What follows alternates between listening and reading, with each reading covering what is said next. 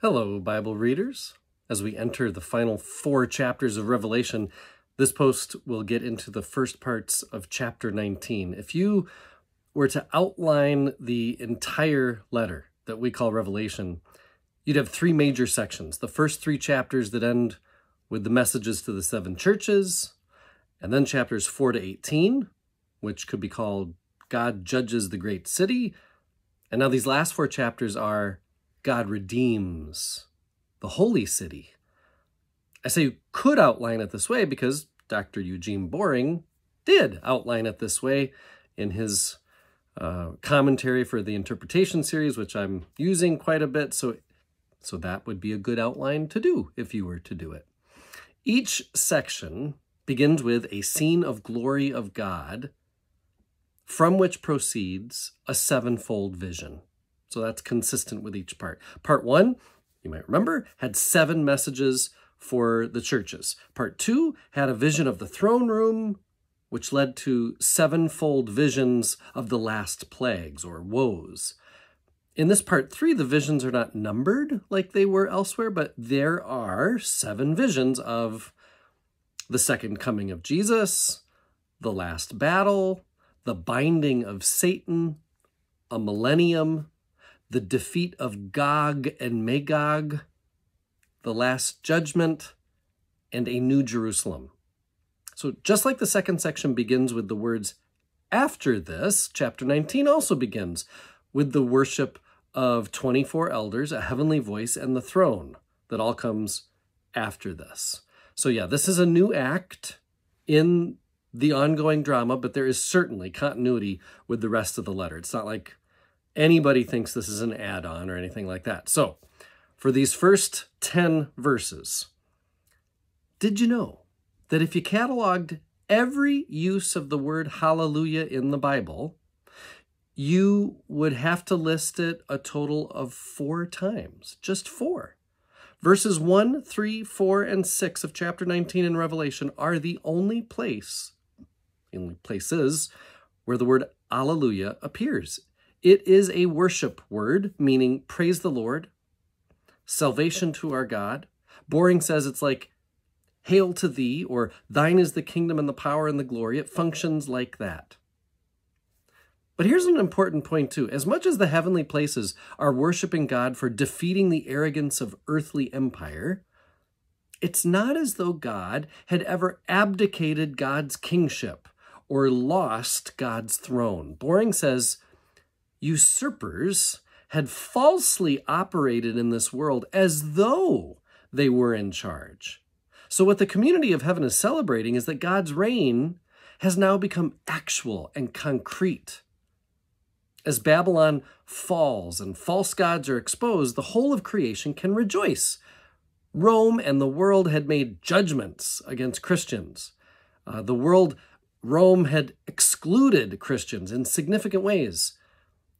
But this was much like a fake court who had made an empty ruling based on rules that don't actually exist. And imagine all of that being exposed by God, who comes in and says, no, I'm in charge here. These Christians you have found guilty, they're free. These ones you have killed, they're resurrected. All that Rome valued, no.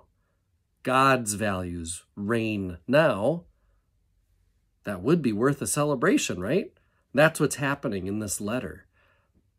Have you ever wondered what worship is for? Who it is for? I've asked that question a number of times over the course of my ministry, and I usually get answers like, well, what is worship for? Well, I want to get something out of worship. Or when I ask someone maybe why they stopped worshiping, I just wasn't getting anything out of it anymore. Or maybe it's this idea that I need to fill my spiritual tank at worship. So the pastor better have a good message, or the music better entertain me like I prefer because I don't like the organ, or I don't like praise band, or whatever. This being the only place in the Bible where worship is like seen in heaven, as John hears hallelujahs, chapter 19 becomes central, a really important place for worship creators in the church ever since to kind of use as a primary source for what is worship about.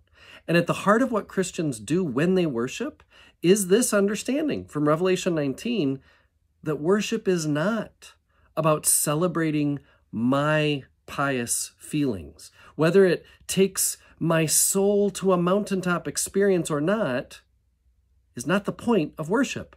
That kind of thing can happen alone in the woods, or when I'm in a group on a boat, wherever or whenever the Spirit wants that kind of thing to happen for me. Our worship isn't for us. Worship celebrates the mighty acts of God, that God is the true judge, that God pushes Rome aside and takes God's place on the throne forevermore. Thanks be to God. That's what our worship is for. And it should feel like, because John makes these kinds of images and metaphors, like a bride would feel after a long engagement. I think for us, post-COVID shutdown, I think we can relate to what it felt like to gather with crowds again, or long-separated friends or relatives again. It was such a relief, and it brought such release all at once to celebrate those reunions, that community, that kind of intimacy. That is what worship is supposed to be. I also want to point out one more thing here. In verse 10, John says, he falls at the feet of the angel to worship the angel. Isn't that weird? Like, John has been super critical throughout this whole letter of any time anyone worships someone or something other than God alone. And here John is worshiping this angel? Like, what's this about? So Boring says, the purpose of this little charade becomes immediately clear as the angel says, you must not do that. Worship God. So in some of the churches John is writing to, apparently, people are, and people still do this a little bit, people are exalting their guardian angels a little too much, almost confusing them with Jesus himself. Some early Christians were claiming that they were having experiences through and with angels or spirits that just were not appropriate for people who believed in just one God, known through Jesus alone. So John includes this little moment when he falls down at the feet of this angel to make it clear. Angels are, as the angel says, fellow servants with you. So worship God, the angel says, not me, the angel. See, John is throughout this letter offering these little moments to teach the churches in Asia. Okay, so let me get into at least toward the first of the 7 visions of the end. So these first 10 verses of chapter 19 are a hallelujah prelude, you could say. Now we get into 7 scenes that describe the end of history. But here's the thing. They are not meant to be in some kind of chronological order. That's news to a lot of people. Some of these images, these pictures, obviously overlap. Some stand on their own. They're just like other. Boring says, we should not strain the text or ourselves to discover some consistent pattern of thought that develops in this series of pictures. Rather, with kaleidoscopic changes of metaphor, I love that phrase, because that's what these feel like. It's almost like a kaleidoscope of metaphors and images. Anyway, with kaleidoscopic changes of metaphor, each picture is intended to say something about the character of the end, not just a part of some overall drama. So these 7 pictures John makes are not a list of things that are going to happen in order at all. It's more like, as we examine and see and experience these 7 pictures, it's more like going through an art show made by John, using images from ancient Near East culture and the Old Testament and plenty of other mythological stories where the theme of God's victory at the end is the point that they all share. Each picture is complete in and of itself, and that means, much like when I'm at an art gallery, some pictures speak to me more clearly or more to my preference than others. And that's going to happen in Revelation 2. Parousia is the first of the 7 images or paintings that we'll see. That's verses 11 to 16. And parousia is just a fancy way of saying the second coming of Jesus. So I'm going to get into that next time. I am one with my God. My God is with us, all of us, at all times and in all places.